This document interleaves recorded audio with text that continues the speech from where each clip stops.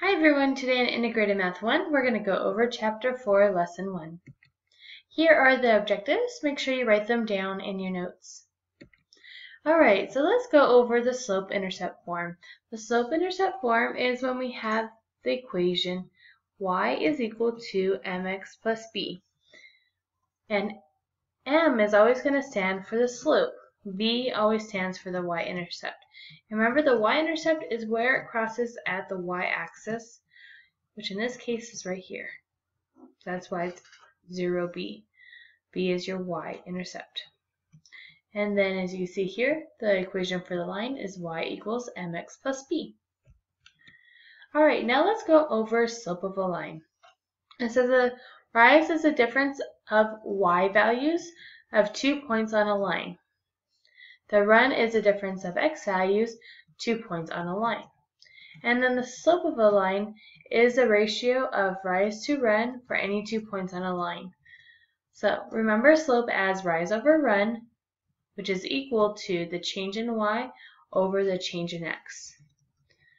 Rise over run, rise over run, rise over run. And as you see, it's consistent the whole way through. So our slope is 3 over 2. Not for part of the line, but for the whole line as a whole. Alright, so now let's try example 1. We want to write the equation in slope-intercept form. So it tells us what kind of form we want it in. And it says our slope is going to be -5. Remember, slope stands for the letter m. And the y-intercept, -3, and that's going to be b. And then we want to graph the equation. Well, we know our slope-intercept form is y is equal to mx plus b. So y is equal to m, which is -5, x plus b is -3. So that's good.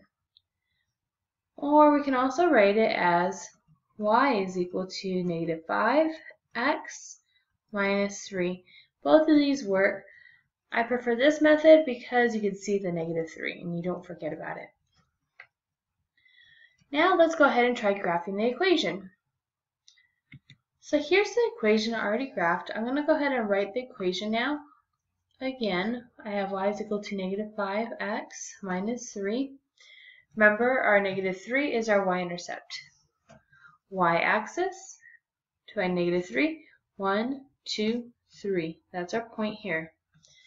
Remember, our slope is m, which is -5 divided by 1.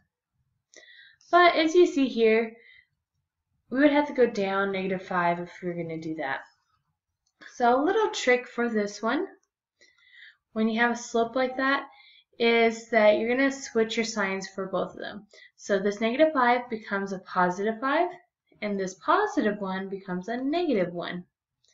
So now we're going to rise up 5, 1, 2, 3, 4, 5, and run to the left this time, -1. Normally it would be to the right. And then we have 2 points. 2 points make our line.